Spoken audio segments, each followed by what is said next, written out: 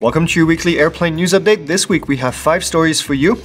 An unfortunate collision between an A320neo and an airport fire truck.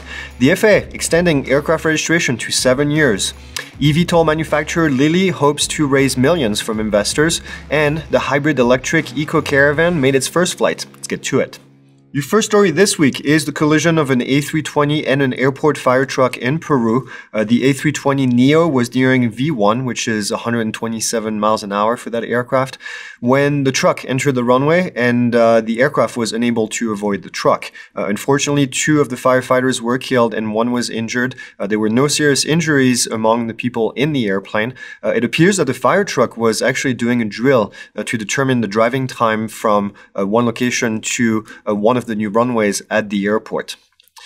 The second story this week is the FAA extending registration to last for 7 years instead of 3. In a statement, the FAA said the new rule applies to registration and extends the duration of current certificates. It covers all traditional aircraft and larger drones. The extension in registration really comes after some folks submitted application for registration 5 months ahead, and the FAA backlog resulted in the registration expiring. This applies to all commercial and GA aircraft, and also a very large drone over 55 pounds. Your third story this week is the eVTOL Lilium that aims to raise $119 million. Lilium has partnered with a number of other companies such as Honeywell and Aciturri for funding in an effort to certify the Lilium jet. For this, Lilium is going to need to complete their 3rd demonstrator aircraft that's going to be used for the testing. The fourth story this week is a Hybrid Electric Eco Caravan that made its first flight. The aircraft flew near LA for 33 minutes and reached a maximum altitude of 3,500 feet.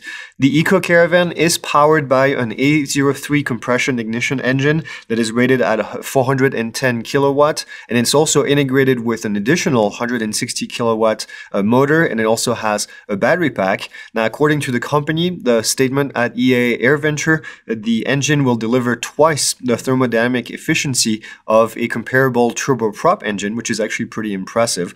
Testing during the first flight was primarily during the power testing, and the pilot said that everything performed just as expected.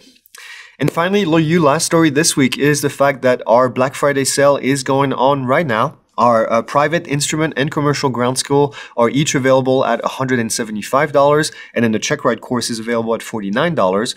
Head over to pilotinstitute.com to sign up. This is the cheapest that these courses are going to be available all year, quite frankly. This is the only time of year where we have this kind of discount. So that's it. You can go back to your food coma. I hope you had a great Thanksgiving, and then I'll see you next week.